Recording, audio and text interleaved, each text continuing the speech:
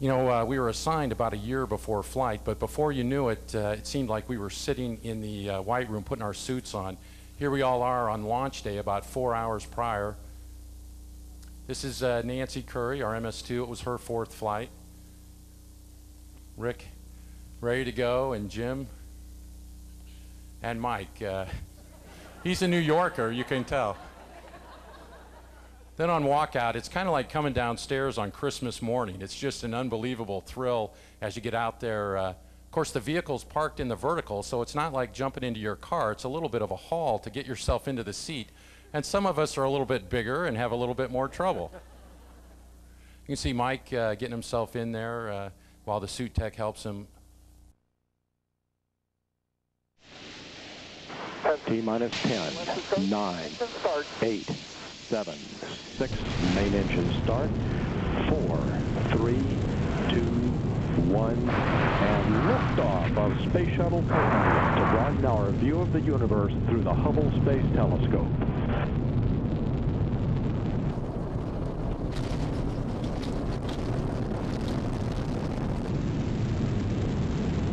Roll program. Roger, roll, Columbia.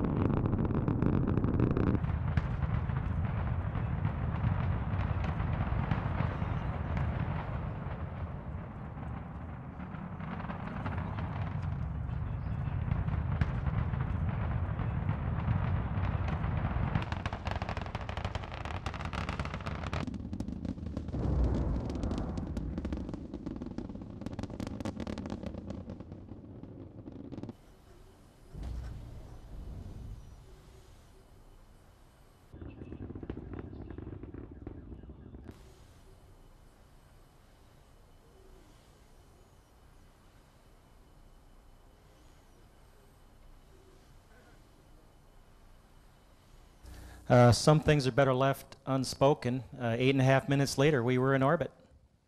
Then it's time to get the orbiter ready, unpack everything that was packed away for the launch, and get prepared for flight day 3, which was the rendezvous with the Hubble Space Telescope. We rendezvoused up from below, came up till it was just hanging there, perched above the payload bay.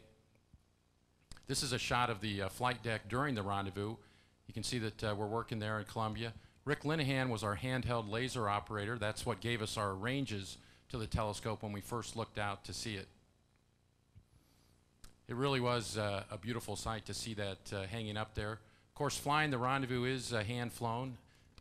Tim Hagen, our instructor who taught us everything we knew, was there with us in spirit as we pulled up to the telescope. You can see it through the optical sight there.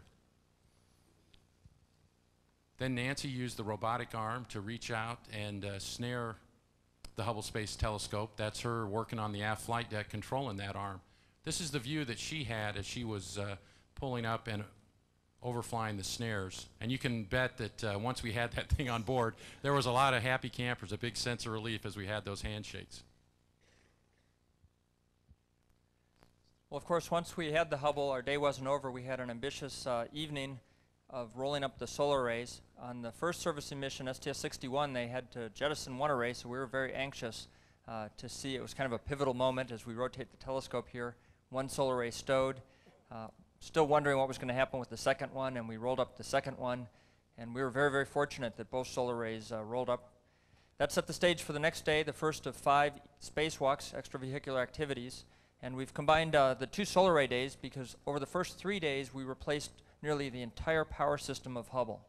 And we started that by stowing the old solar arrays, the Solar Array 2s. These are arrays built by the European Space Agency, one of the partners on the Hubble Space Telescope and also an integral partner in the International Space Station. This is a view from one of the helmet cams. That was a very useful tool throughout the mission, and so you'll have the opportunity today to see some of the views that we had inside of the spacesuit. After removing those solar arrays from the telescope, we brought them back down into the payload bay and stowed them on one of the carriers that we brought up with us in the payload bay. And using the power tool, which you see there on the lower right, we were able to lock those down into the payload bay for return to planet Earth. Of course, the spacecraft choreographer, the IV crew member, inside crew member, is integral to all of the operations and runs the show for each EVA. After we got the old solar arrays on our carrier to take home, it was time to get the new solar arrays out. And here's a view of what we did. We got the solar arrays out of the carrier, and then we had to rotate them on the arm. Scooter alluded to that earlier. We weren't tethered to the solar array at this point. We didn't want to lose it, so we went really slow. And here's a view of the helmet camera. This is what we were looking at as we rotated it, nice and slow, making sure we wouldn't put any unnecessary input into it, and just being real careful. After we finished with the rotation and got the mast of the new solar array pointed toward the telescope, it was time to insert it into the telescope. There you can see the clamp and the mass of the mass of the solar array going into the clamp on the telescope and clamping it down. And there were a lot of watchful eyes on us while we were doing this. The new solar arrays, unlike the old ones, folded like a book. The old ones just sort of kind of reeled in. The new ones unfolded like a book, and that's the last few degrees of the deploy of the new solar array. And here's what Hubble looks like now with its new solar arrays. Digger was inside busily taping everything. He was kind of like our producer-director, Steven Spielberg in space, making sure everything got recorded and downlinked. After we finished our solar array on the second day of EVAs, Jim and I changed out a reaction wheel assembly.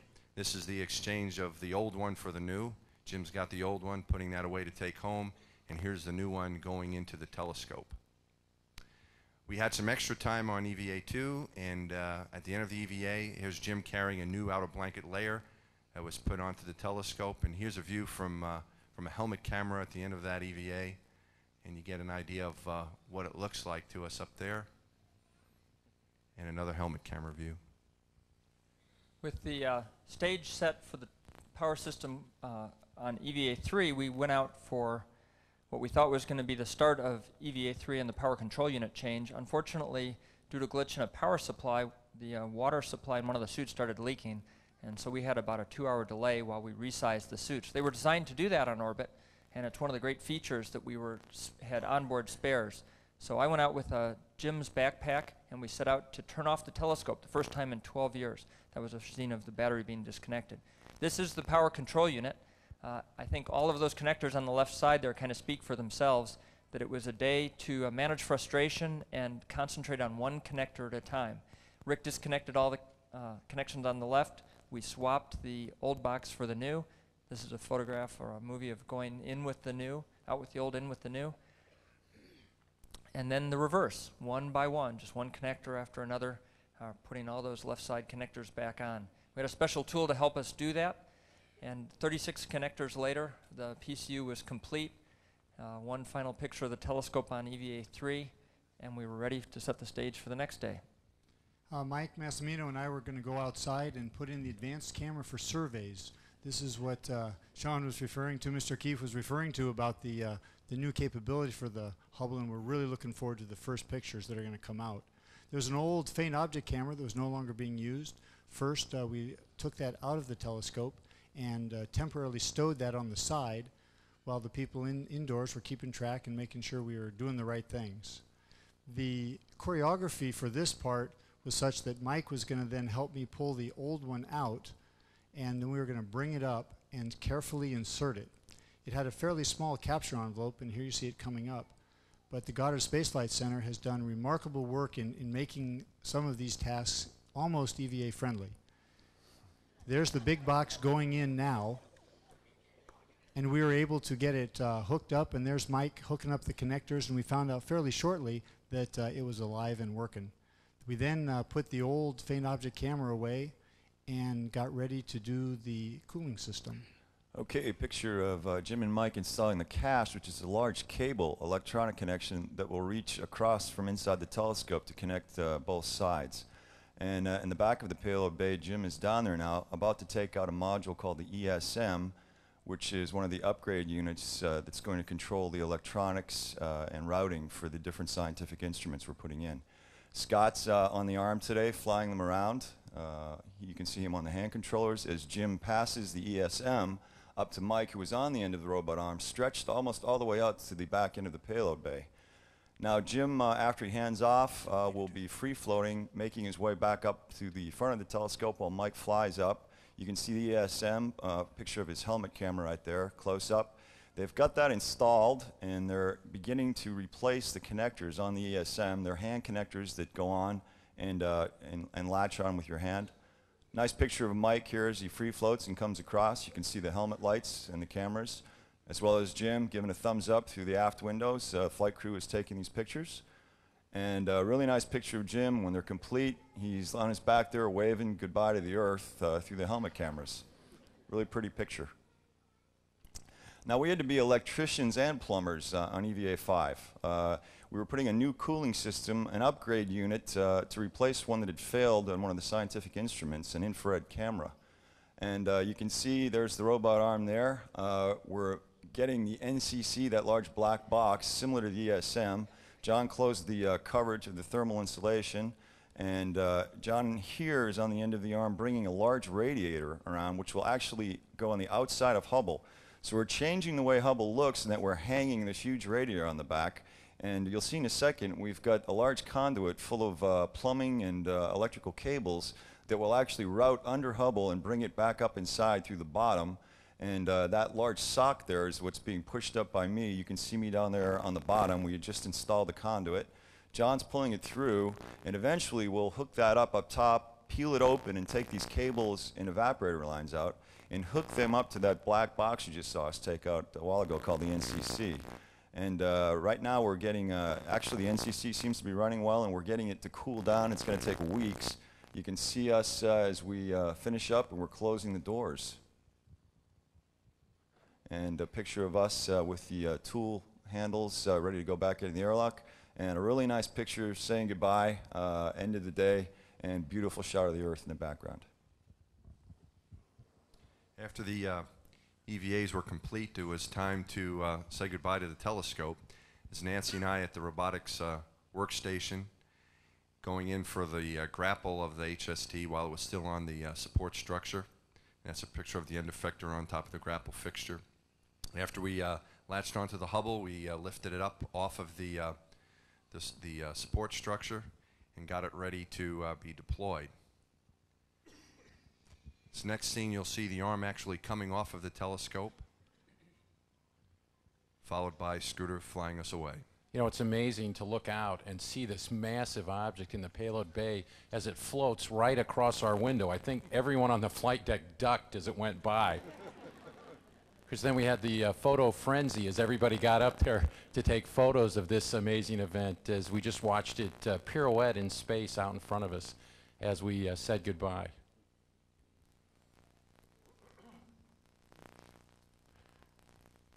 Just, I think the telescope looked like it was in great shape there. Rick is using the handheld laser again to take a mark as we drift away. You can see you got 435 feet out. And we had our final goodbye looks as we sped away from the Hubble and left it behind.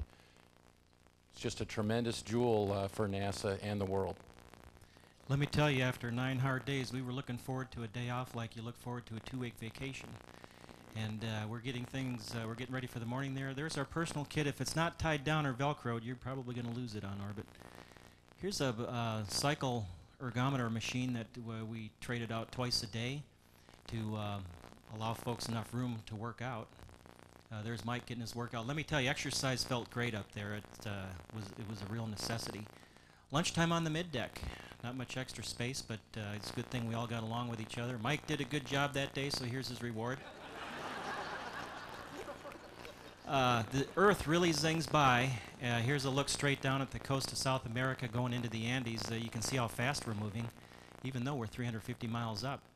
Scooter's taken some Earth observation shots with a little bit of spare time on that day off. We got some wonderful views. You can really see the curvature of the Earth up there, up from 350 miles. And we also got some nice sunrises up there. Happens every hour and a half.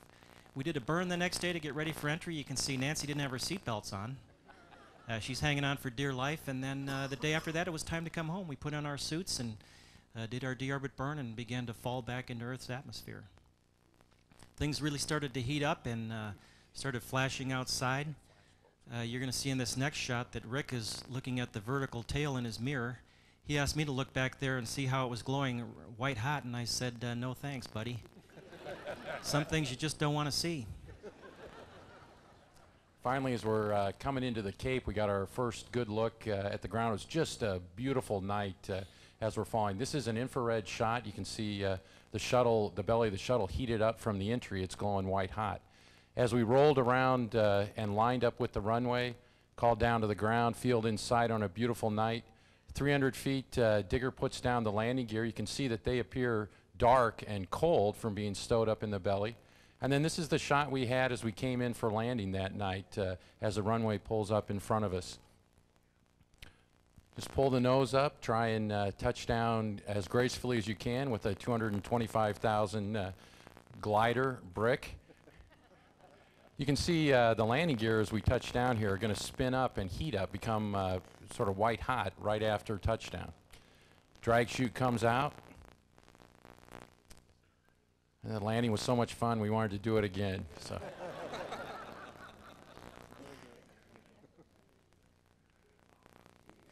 It's really amazing to me to think that, you know, an hour earlier we were going 5 miles every second. Now, here we are back at our home at Kennedy where we started, stopped at the end of the runway where the convoy comes out to greet us. Everybody, we stop on centerline there. We all jump out and have a chance to shake hands and say hello. Administrator came to greet us, and we really enjoyed that. Just super to get a chance to look out at the vehicle that took you to space and brought you back. Everybody was really pumped up to be home. And just one chance to say hello and salute all the folks that worked so hard to make this mission a success.